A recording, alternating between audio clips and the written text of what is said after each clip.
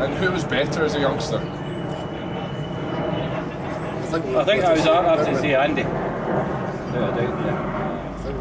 He was probably ahead of his time in the physical aspect of the game. That's good. So, as teenagers, how far do you think you could go with rugby? Do you think you could amass such a great amount of games and win the Shield and get to Murrayfield another couple of times? Do you think you could have done that? No, I had no idea what lay in front, that's for sure, you know. As I say, it was a new game for me, I had no idea. I say for myself, Ross, just being involved with the club, it was a great, as a young boy you get taken in, as it is now. It's just not a big family, and it's always been like that. I just loved playing for the club. There's no thoughts of where to go, where we would end up, or where I would end up. It's a great club to be around and play with. Yeah. So Alan, you actually travelled to New Zealand. That's a long way. It must have taken a long time to get there. And you lived out there and you played. How did that compare the rugby? Compare that to Scotland's rugby? Well, I should point out I didn't make the journey in one stint. I know it was a long way, so I stopped halfway and had a rest. It's amazing what rugby brings in there. I actually stopped in Hong Kong to meet up with some ex-Garnock Rugby players, Richard Fern, who still has a strong association with the club and his sponsorship, and also Graham Dixon, who was living with Rob Johnson's sister, as they're now married. Anyway, yeah, I went out to New Zealand. I think probably chose New Zealand for the rugby, which tilted it that way. And it's probably something I wish I'd maybe done earlier on in my career, because it was a great experience out there. It really is. I think anyone that's been there would agree with that. It's a tremendous place to go from the rugby aspect. And Andy, you played top flight rugby for Kilmarnock back in 1880, was it? Yes, it was round about that time. It was very good in the days, but then I started again in 1990. Oh, right. 1985, sorry. I went and played for Kilmarnock. You just turned 35 then? Yes, I was just 35 then. Yeah. So, 1985, so I played there for 5 seasons, and it was very, very good. Loved it. Loved playing at that level, and the training. In the days, I was training for 6 nights a week. But before that, actually, before I went to Kilmarnock, we were playing in the district team as well with Garnock, and that kind of helped us make a decision to move to Kilmarnock. So it was very good.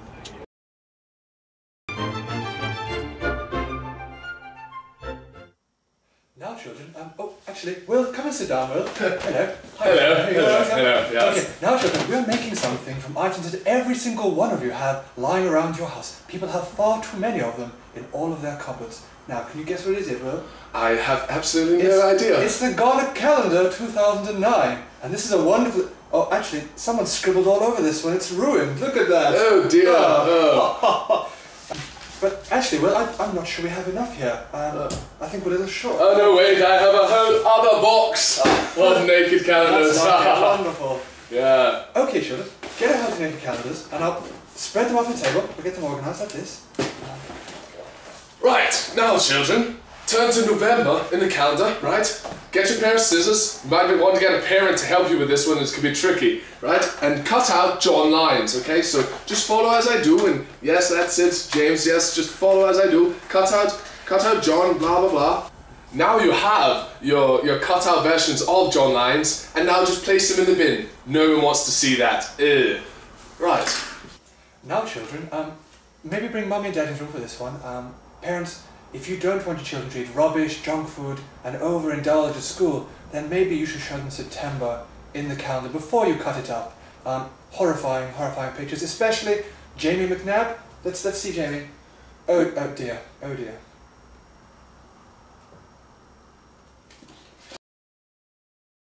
Welcome back to Garnock Home Shopping Network. Our next item is Garnock Whey Protein. PJ?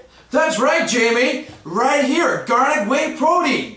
For the body of Ian McKinnon. Not all of us can eat as much as Ian does, but we also don't want his body. So this, whey protein, loaded with great number of carbohydrates. So even if you can't eat like Ian, you can look like him. You certainly can. So what are we starting at, Jamie? What price shall we offer?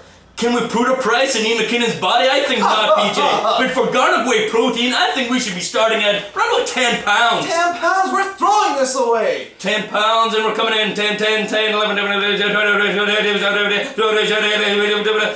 £14 sold.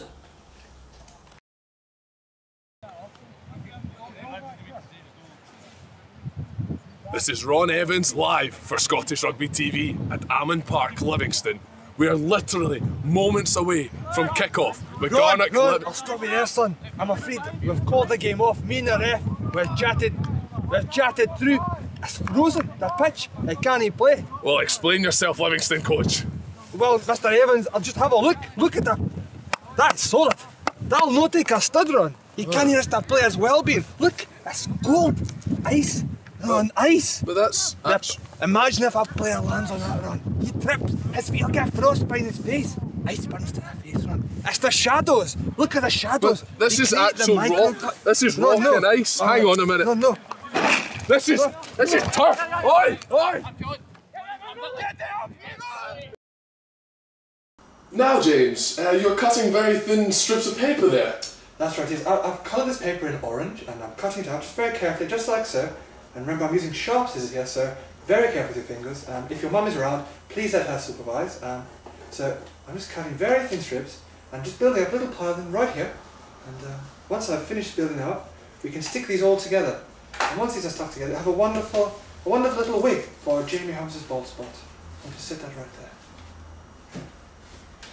Right now, children, turn to November again, and we're going to cut out Paul McCrory, okay?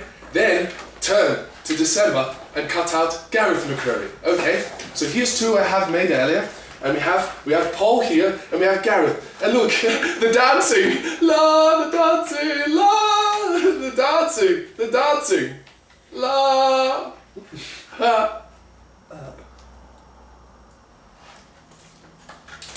Right, now you get the calendars and you stick them, that's it, like that, yeah, and then the sticky back, that's it, yes, just like this, and then stick it down, and then round a bit, and yes, we're almost there. Just one.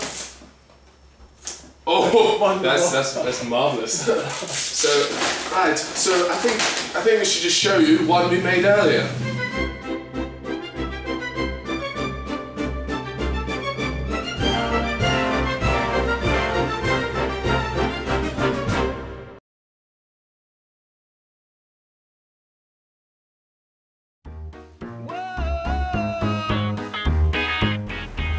Looking at him. Without doubt.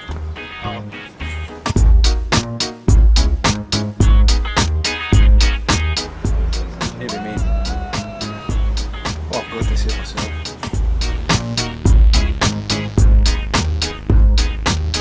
That's hard to say.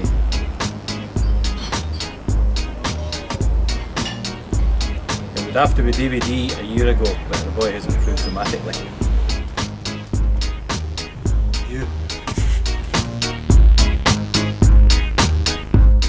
Pain in the arse. Fat, wee, lumpy bastard.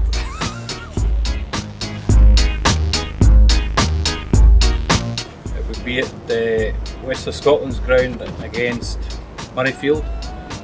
It was the semi-final to get to the final of the Castlemaine Cup, and it was a drop full time. Davy Main had got injured and I moved to number 8. To pick up the number 8, and I scored the try to turn the game in our favour, and I duly split my head at the same time. That was the best one. I think it would be when I was at Garnock, playing against Ayr.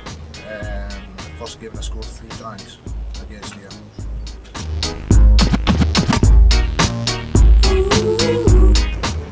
It has its pros and cons. I think we should join the Euro. I've got